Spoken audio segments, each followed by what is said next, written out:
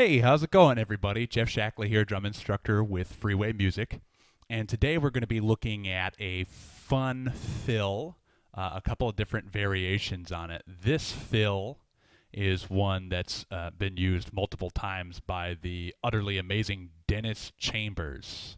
We've talked about Dennis before when we did the cool 3/4 halftime shuffle feel. Well, now we're going to talk about him again because he's completely and totally amazing. And we're going to steal one of his fill ideas. So let's start off with the good news. The basis of this fill is actually super, super simple. Okay?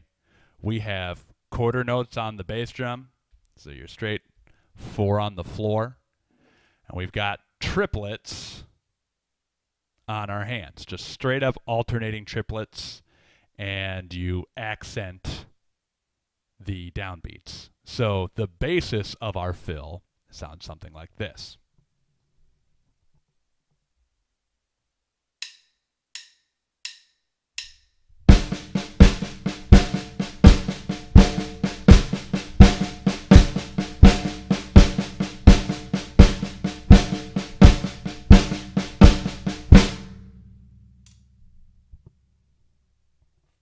Easy, right? Totally easy. You've got that. So here comes the fun part. Now, let's start with the maybe slightly more subdued version. Really, the big thing about this fill is it just kind of depends on where you place your accents. That's the big thing. Where you place your accents can really affect the overall sound of this fill. So the first one, now, typically he does this between 3 different toms. If you only have 2 different toms, it can still work, and I'll show you how. But for the first triplet, so starting with your right hand, you're going to play right hand on tom 2, then left right over on the snare. Then for the second triplet, you're going to play left hand on tom 1, and the rest of the triplet, your right left over on tom 3. Then for the next one, you play your right hand, you cross over and play the snare drum on your downbeat, and the rest of the triplet over on the floor tom, tom 3. And for the last beat of the fill, you play your accent, your left hand on tom 1, and the rest of the triplet on your snare drum. So, walking through that very slowly. Beat 1. Beat 2. Beat 3. Beat 4. So I'm going to play that slowly and start speeding it up. Okay, and remember, we're going to have quarter notes on the bass drum the whole time.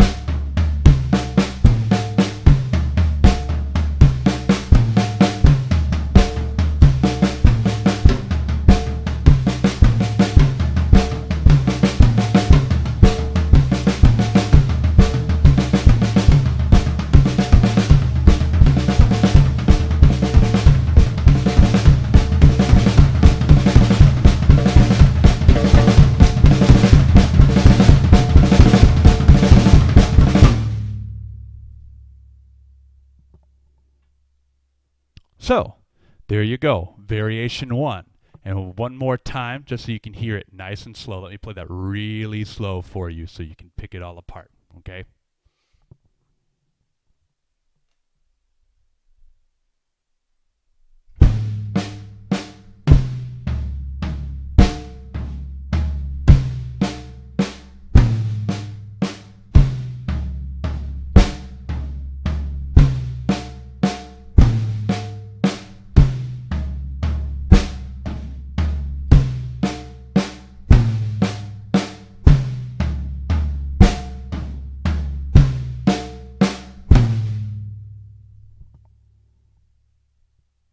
So there's variation number 1 for that fill. That's all based on the toms. Now, the slightly more bombastic version of that, exact same concept, exact same feel, except now instead of hitting rack toms, we're going to move these rack toms here to cymbals. Okay? So, you can use, I have 2 crashes. You might only have a crash and a ride. Well, guess what? You can use a crash and a ride. You might only have a ride and a hi-hat. Well, guess what? You can use a ride and a hi-hat. It can be moved around. You can orchestrate it any way that you want to, per se, as far as which cymbals you're using. But the big thing is start using cymbals. Let it crash more. So you're going to have the same general idea. It's just that instead of tom 2 here, you're going to hit crash 2.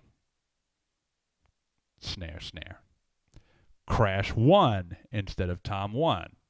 Floor, floor. Snare, floor, floor. Crash 1, snare, snare. Okay?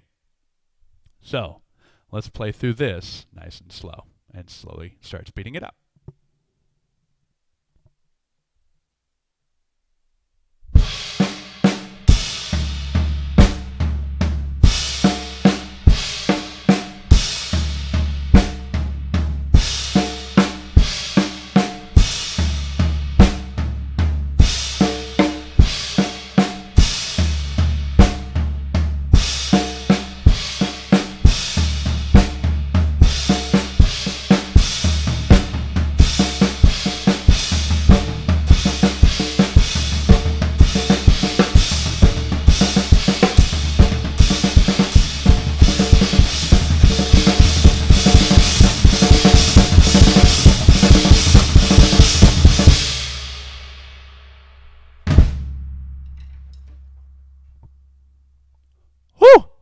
That one is fun. I like playing that. I like playing that a lot. I've stolen Dennis's lick and I use it all the time.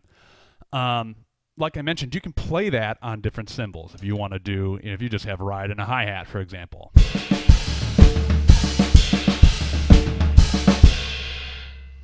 Or when I was talking, if you only have, one crash or just one rack tom, for example, you just put all the tom 2, crash 2 stuff. You just double it up on tom 1. So if I'm playing the tom exercise, for example,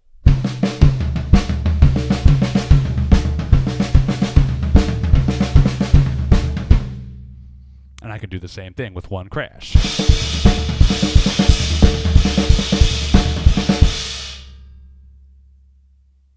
All right? So you can have fun with it. You can move it around. That's typically how I've seen Dennis do it, and that's how I end up doing it a lot. But remember, all of these things are cool in and of themselves, and I think it's important to learn it the way that you're taught it, but then take it and make it your own. Do your own thing with it. So that was your lesson for the week. I've told you before, and I'll tell you again, if you haven't looked up Dennis Chambers, please, for the love of all that is good and holy, look up Dennis Chambers because he is amazing. But just remember, until next time, have fun, stay safe, practice with the metronome, and we'll see you guys next week. Later, everybody.